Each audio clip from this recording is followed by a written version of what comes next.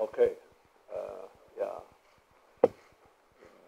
I don't know really how the delay has been caused, but anyway, excuse from my side too.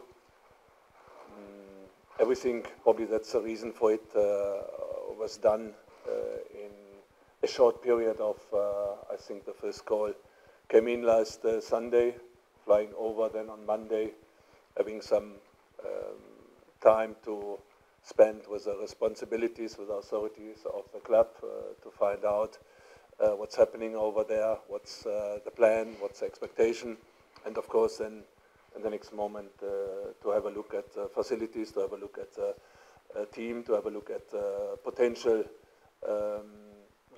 performance level, what is happening here.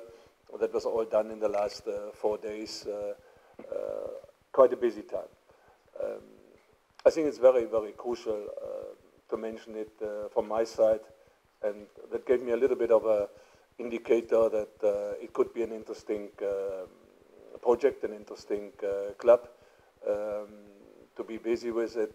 When I heard that 𝒓𝒊𝒈𝒉𝒕 was the head coach here in the past season and achieved the qualification for the international business, and of course then the league position number 4. I know Hans from my time in Ghana. He was coaching Obuasi Goldfields, a farm club of Ajax Amsterdam. At the same time, when I was coaching Asante Kotoko for around 3 years, respecting each other and knowing exactly what is a capacity and what is a possibility of coaching, art of coaching, we have seen on the Obuasi Goldfield side.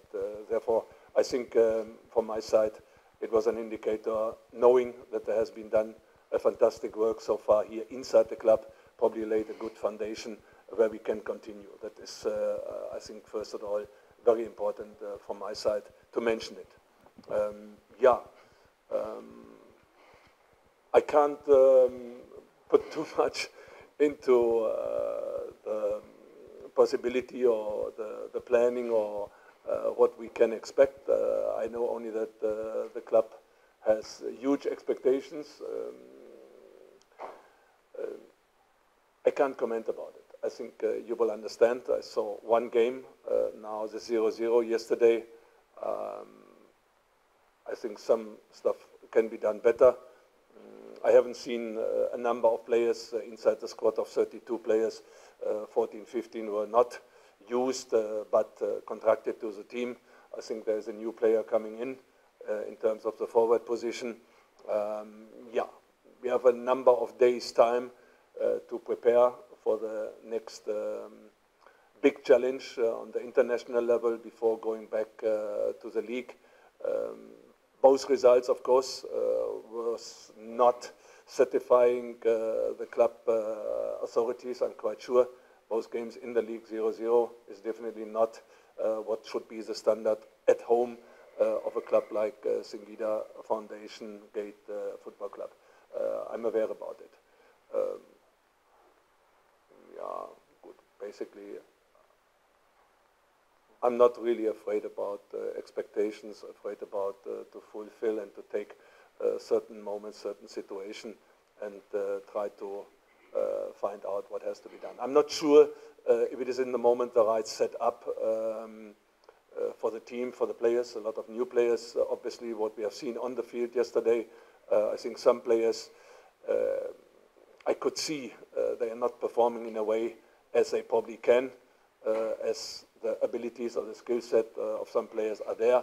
I have seen some players with huge potential. There's no doubt about it, definitely.